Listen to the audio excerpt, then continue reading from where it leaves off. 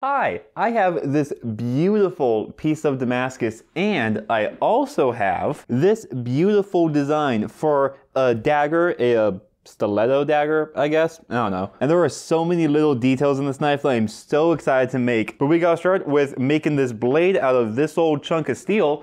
So I'll get the forge lit up so I can start hitting this thing with a hammer. So at the very ends of these bars here, I don't know if you can tell, there are some little delaminations, which might seem like a big deal. I'm honestly not too worried about it. I think I'll just sprinkle in a little bit of flux. That'll get rid of any of the bad stuff that's in there. Then just tap it back together and work it as I'm forging out the rest of this. I think it'll be fine. I'm really not too worried about it.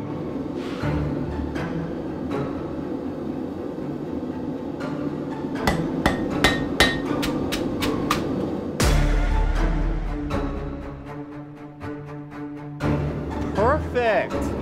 It's looking great.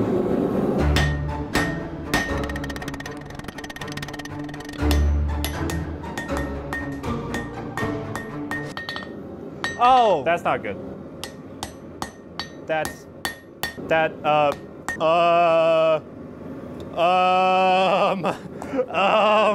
I don't think I have to explain what went wrong there.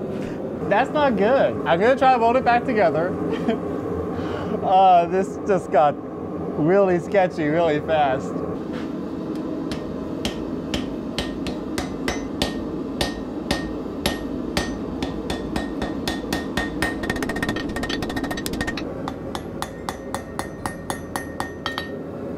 No!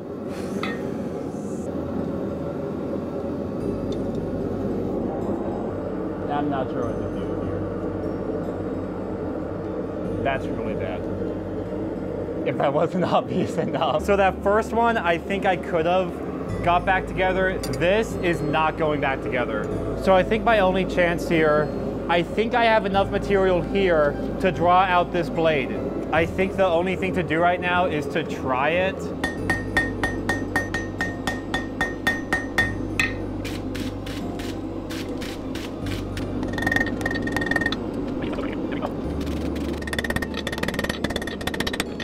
Oh, that's not good. Wait, is it fine? That doesn't look good. Maybe it's just scale. Maybe it's just scale. Maybe I'm not seeing cracks. It's fine. It's just scale. There's no cracks. God sends his toughest battles to his strongest soldiers. I am not one of them. Please make it stop. Oh, wait? No, there's nothing. It's okay. It's fine. Okay, sorry. I just have PTSD.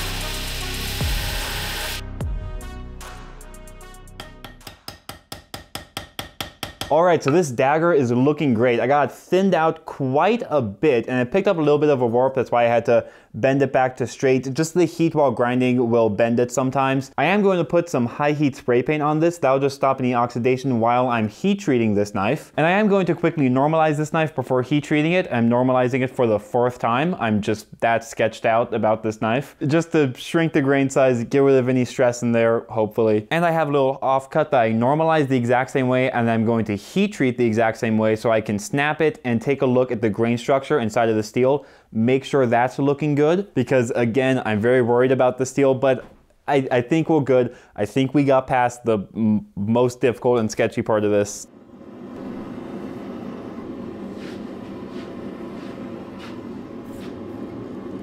Alrighty. Some people like straighten it while it's still hot. I don't have the balls for that. That's way too scary. Look at it! Let's see if it is warped. Oh, yeah, definitely. Yeah, a little bit. All right, so after tempering, this still has a little bit of a bend in it. So I'm gonna do a shimmed temper, which is just clamping it down with a little bit of a bend in it. I have that little spacer, that thing, to get it bent. About there? Yeah, that might be a bit much. Okay, so now it's in the oven for 2 hours, and hopefully this will be straight and heat treating will be done.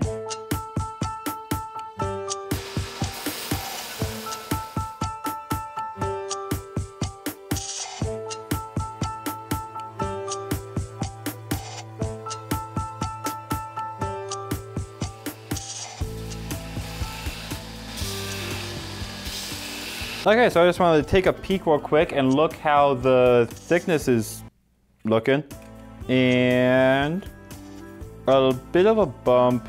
That's only like 2 thou, it's not that big of a deal, but there is still a bump right in that section. So yeah, this is slowly getting thinner as it goes down. The blade has a bit of a hump. I'll fix that, then we'll have it slowly getting thinner as it goes down, which is perfect. So after that, that's 80 grit finished, and then we can do this with 120 grit, and then we can do this with 220 grit, and then we can grind the bevels.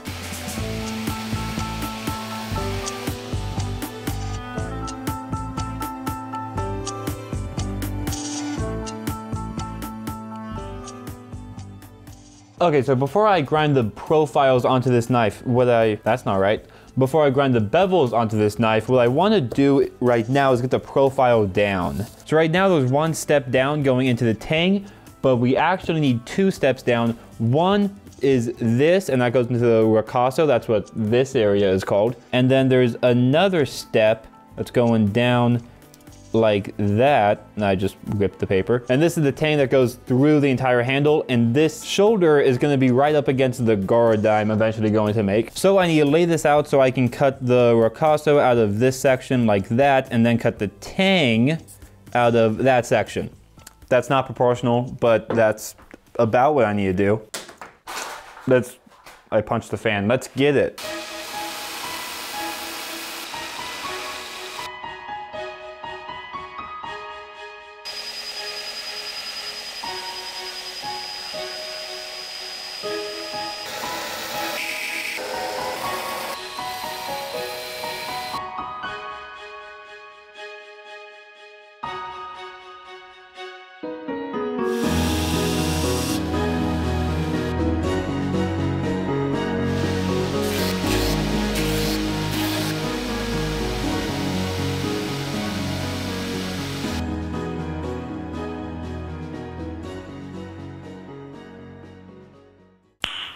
Nice. All right, this thing is looking pretty nice, and I need to hand sand it now. Any bets on how long this is gonna take to hand sand? I'm thinking it's gonna take like 5 or 6 Taylor Swift albums. It is at like a 220 grit finish, well, a 100, which is a 200 grit equivalent-ish. Reload. And what's nice about this is the glue will like conform to the blade shape, so it holds it good. You know glue.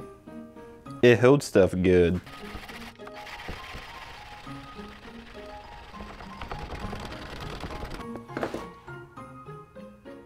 Do I care? I don't care.